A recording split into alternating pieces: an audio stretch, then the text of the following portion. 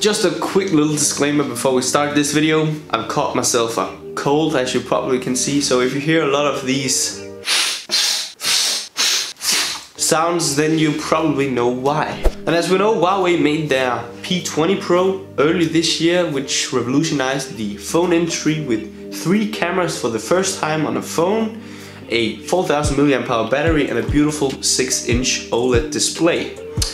And now they're of course ready to do so again with their new Mate 20 and Mate 20 Pro, which we're going to talk about right now. So let's get right to it. Now what we know so far is that the Mate 20 and Mate 20 Pro most likely will have a glass back as the old P20 Pro, and maybe the Mate 20 will have an aluminum back, but no sources suggest that. And as you know, with glass backs comes wireless charging, and that is of course also something you can expect on the 2 phones this year, but they're adding a little thing on top of the wireless charging. The phone now contains the possibility to charge other phones or other items, like the new AirPods clone from Huawei, the FreeBuds 2, I think that's the name of it. And pictures suggest that you can put it on the back of the phone, then you can charge them up, which is a pretty neat feature, but it will of course also need a big battery to do so. And of course the phone will be totally waterproof, just like its predecessor, the Mate 10 Pro, but you can maybe expect it to have a higher IP rating so that it can withstand more pressure on the water and more dust, etc, etc. And of course the auxiliary will be back. That is of course what photos suggest, so I hope that will be a reality soon.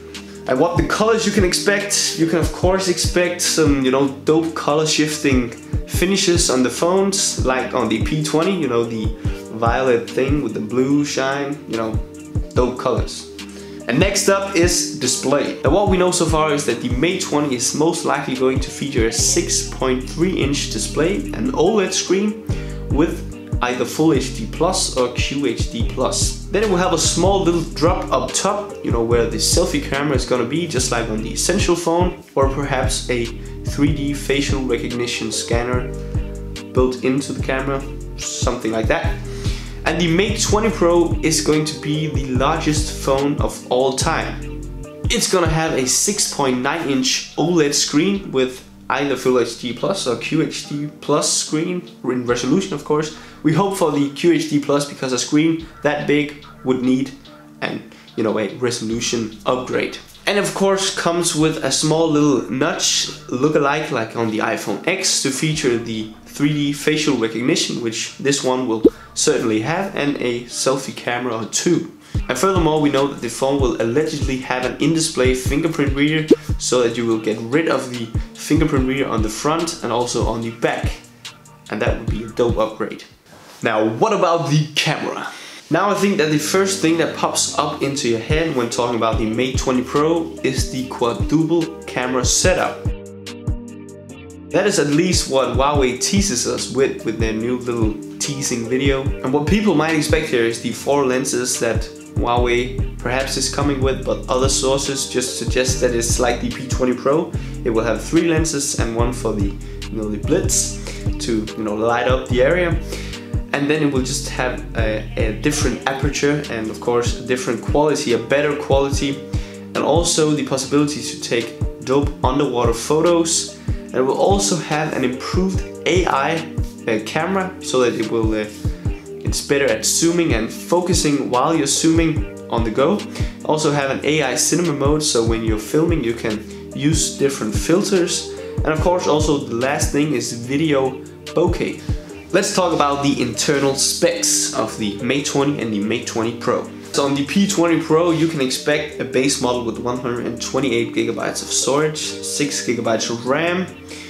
And well, yeah, maybe there will be some better or bigger options because they have the rival Samsung with their Note 9. 512 gigs on a phone, which is insane. But maybe they will go there, maybe they won't. Maybe they go in between, 256 gigs with 8 GB of RAM. I think that's the point you can expect with the Mate 20 Pro. And of course, one of the biggest selling points on the phone is the new Kirin 980 processor, which should be 20% faster than the the 970 and 40% better battery efficiency, which is insane. But it's one of the smallest chips and the fastest chips in the world, so Huawei is leading on that territory. So you can expect a fast phone which blazes through everything, every program, every game you play.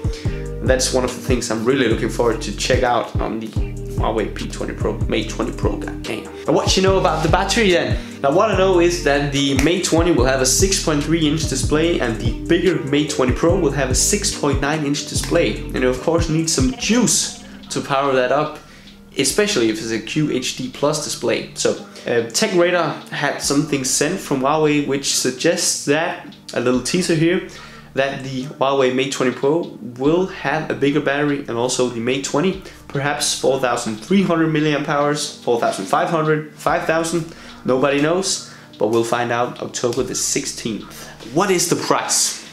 Now the Mate 20 and Mate 20 Pro is most likely going to cost more than its predecessor, the P20 Pro, which started at $1,100 or 800 pounds. I think you can expect around $1,200 for the Mate 20, and the Mate 20 Pro is going to be somewhere between $1,300 and $1,400 based on the upped specs in the phone. You can expect an upped price, of course. Now that was all from me. I hope you got a lot of information that you could use on the next and upcoming Mate 20 and Mate 20 Pro. And if you liked the video, you should of course consider subscribing and hit that little bell icon so that you won't miss out on any video I post here in the near future. I'll be seeing you in my next video. LBCtechtherapy signing out. Peace!